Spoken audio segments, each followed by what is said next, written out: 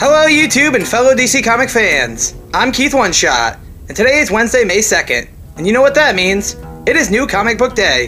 So I'm going to quickly go over and show you the new comic books that I got today, and the comic books that I got last week, because I didn't do my comic book haul last week. Either way, we're going to start this off with last week's comic books with Hal Jordan and the Green Lantern Corps number 42, and as you see, you got Guy Gardner, John Stewart, Kyle Rayner, and Hal Jordan all on the cover, and this looks to be a great issue. I also didn't have a chance to read many of my books from last week as well, as I've had a very busy week this last week. Alright, so the next book that I got last week was Raven, Daughter of Darkness number 4, Trigun Triumph, and if you follow the story, it's within DC Rebirth and Raven's run in Teen Titans, but it sits outside of that as well, and this has been a story of Raven. So there's that, it's been a lot of fun.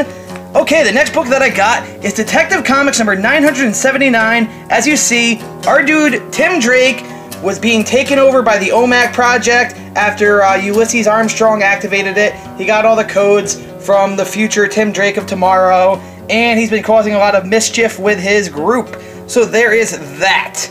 And I love Detective Comics. It's one of my favorite books ever. It's a great read. You gotta read it. Okay, the next book that I got is Batman and the Signal number 3, which is a story of our dude Duke Thomas, who is the Batman of the daytime, but he has the Signal as his name, and I honestly love his suit. It kind of looks like Wolverine and Batman mixed together. What is it, Deathclaw there from the Amalgam universe? But it's really awesome though. He's got his own thing, and I like Duke. He's grown on us over the years since he was first introduced back in the mid-early 2000s, late 2010s? Who knows, somewhere around there. Either way, the next book that I got is by far one of my favorite DC Rebirth stories and comic books going on. This is The Flash number 45, and as you see, we got Clark Kent on the cover, as this was the week that Action Comics came out with number 80 and all that fun stuff. I got like 4 covers of Action Comics number 1000, so that was pretty awesome. And it was a really great read, all the little stories within it. Okay, I also got Titans Annual number 2, which the Titans have been battling the Brain and Cheshire, and I always forget his name. Is it Manasur Amala? He's not Grodd, but he's the other one who's always hanging out with the Brain. So there's that, and it says Cyborg Assassins Attack. Titans is also one of my great books too, and it's kind of a shame that the team is going to be changing and shaking up after No Justice, and you know what I mean, they kind of been disbanding the team as it is within the story, but some people will stay and some people won't. But either way, Titans has been a great read, and I can't wait to read and see what's going on in this story, as I haven't got a chance to read it last week. The next book that I got is Batman Beyond number 19, The Long Payback, and in this, Terry McGinnis' younger brother, Matt McGinnis, who is also Bruce Wayne's son, his third son, Damian Terry, Matt is now Robin Beyond, and I have been waiting for that since Batman Beyond was introduced in like 2000, early 2000 something. I don't know what year it was off the top of my head, but that was awesome, and I'm glad to see that that finally happened in Batman Beyond, because it needed to happen. It was great. It made sense.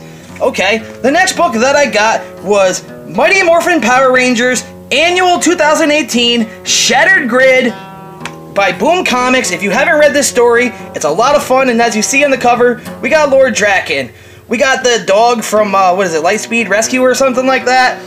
You know what I mean? You got all the Samurai Ranger. I forget which one she's from. Maybe from space. That doesn't look like the space suit. Either way, that's Jason's Gold Ranger suit from Zeo, and those are the Space Ranger suits. Either way, Shattered Grid is awesome. If you aren't reading Shattered Grid, if you love Power Rangers, definitely pick it up. It's from Boom Comics, and it's a lot of fun. The art is amazing, and it's a really great story. It's like the Power Rangers that we deserved. It's the Power Rangers that grew up with us, or should have grown up with us, but they kept rebooting it. Either way, we're going to go into this week's comic books, which I got Go-Go Power Rangers number 8, which is also a tie-in to Shattered Grid as well, and this is one of Lord Draken's, this is Evil Pink Ranger. It would be Evil Kimberly. Her suit is pretty awesome. It's pretty badass. I like the tattered cape. I like the black with the pink, which is an opposite where they normally do pink and white.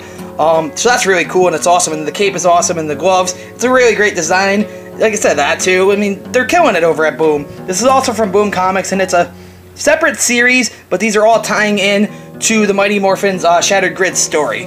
Okay, I also got Go-Go Power Rangers number 9, which is also a tie-in to Shattered Grid as well. And as you can see, the original Rangers are battling this evil Pink Ranger. So that's really great and it's really cool and it's going to be a lot of fun. Boom Comics knows what they're doing and they're handling the Power Rangers property very well. Speaking of Power Rangers property, Saban was just sold Power Rangers and a bunch of other things to Hasbro, I believe yesterday, for $522 million. So Power Rangers is going to be shepherded by a new company, Hasbro. It's not the first time that Saban sold Power Rangers before. They sold it to Disney back in the mid-2000s, and then Saban bought it back from Disney. But yeah, so there's that.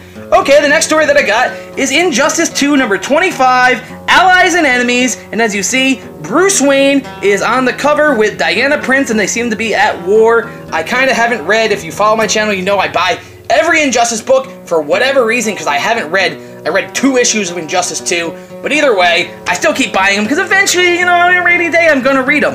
Okay. The next book that I got, and you need to get this book, it's 25 cents. This is DC Nation number 0, which is pretty much like a summer sampling of the stories that are going to be coming up. You're going to see Batman's wedding with Catwoman and the Joker's going to be there. You're going to see some No Justice stuff. We're going to see some Superman stuff. And we're going to see some Flash War stuff, which I cannot wait because Flash War is going to be the shit. Joshua Williamson is an awesome writer, and Howard Porter is an amazing artist, and he's doing the art for Flash War, and I've seen some of it so far, and it looks tremendous. Okay. The next book that I got is, this is Batman mainline title. I forget the number. I think it's in the it's low 40s somewhere. Either like that. It's the Booster Gold. I believe it's called A Gift. Booster Gold came in and he changed time and Batman's living in an alternate thing. Look at Booster Gold here with a beard. That's awesome. This has been a great story. Tom King is hilarious, a great writer. And Batman has been pretty good. He's done a lot to make Batman a real person and kind of flesh him out and make him funny. And I really like that. It's a really different take on Batman. But if you like Batman, definitely read this. It's the mainline Batman book. I forget the number off the top of my head, and I got the cover that doesn't have it, so which is not helpful. Oh, it's Batman 46. There we go. Thanks, Tom King. Okay, another one of these. They've been doing a lot of these without the numbers on them lately, but this is Nightwing number 44, and as you see, Dick Grayson is running through the rain, and if you like Nightwing and you like his adventures through Bloodhaven and all the other places that he goes, yeah, I said Bloodhaven, because Bloodhaven is corny to say. Bloodhaven is how it's spelled, and Bloodhaven is how I shall pronounce it. Either way, that's Nightwing number 44, and it's a great read. I'm kind of blowing through this a little quick, because I got 2 weeks worth of comics here, and I want to read all of them. Okay, my local comic book shop owner talked me into buying this book with Infinity War just coming out, and he loves Marvel, and he's always trying to talk me into rereading Marvel again, and I like Marvel, I like Spider-Man, I like X-Men, I know the history, I know the characters, I'm very well versed in it, but I did stop reading it at a certain point in the 2000s. But I did pick up Avengers number 1. I don't like that female, that She-Hulk. She's not supposed to be beefcake bulky like that. She's supposed to be slender and beautiful and attractive, but yet still green. But I've heard a lot of other people complaining about the design as well. But you see Carol Danvers, Captain Marvel, quote-unquote. You got Thor, you got Black Panther, you got Iron Man, you got Doctor Strange, you got Ghost Rider. They're all there. So let's see what happens. And I told him that I would give it a read and let him know what I think, as he's trying to convince me to start picking up Marvel books as well. Let's see how that works out, true believers. Okay, the last book that I got is Action Comics number 1001, even though it says 1 there. This is Brian Michael Bendis' first, by himself, Action Comic title. So let's see what happens in Bendis' first run on Action Comics. I've got so many books to read today. I'm Keith One Shot. Take care. Have a great day. Also, yeah, I did make a History of Wally West 2 video last weekend, part 1 and 2. You can expect to see the History of Wally West 2 Part 2 later this weekend. Either way, I'm Keith One Shot. Take care, have a great day, read plenty of comic books, and goodbye!